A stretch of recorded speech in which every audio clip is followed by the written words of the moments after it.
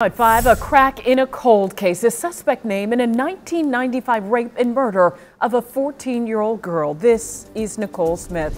Police say 26 years ago, Kelvin Arnold attacked Smith when she was walking home from school. CBS 46's Adam Murphy has spent all day on this story, and he joins us live. And Adam, the victim's mother, says this is good news, bittersweet, I'm sure, but it's not bringing her closure. Well, this has been going on for a really long time, and we're going to get into some of the specifics as to why there's not the closure that she had hoped for. But this crime happened, we did the math, roughly 10,000 days ago, right back here in 1995 in this wooded area just off Campbellton Road. But I tell you, I'm in so much pain.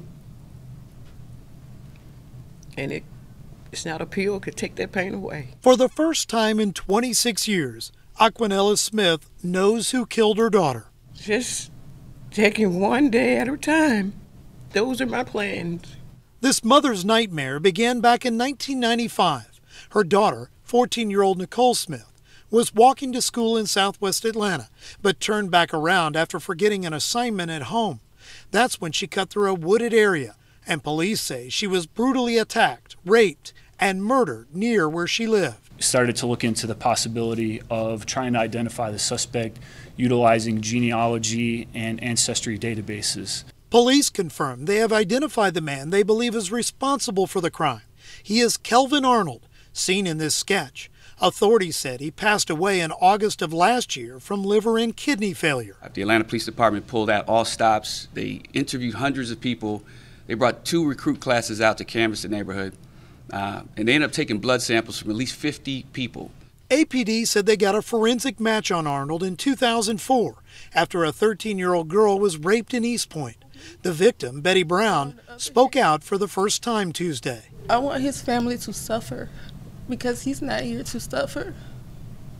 I want them to feel the pain that my family has felt for years. Police said they were able to use genetic genealogy and match a DNA sample to the suspect. They were notified of the match just after Christmas.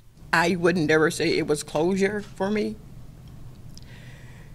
because I'll live with this pain for the rest of my life.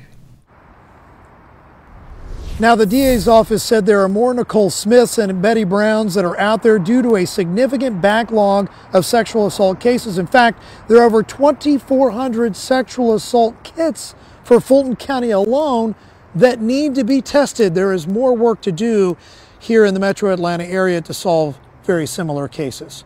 This one, though, is progress. Live tonight in southwest Atlanta, Adam Murphy, CBS 46 News.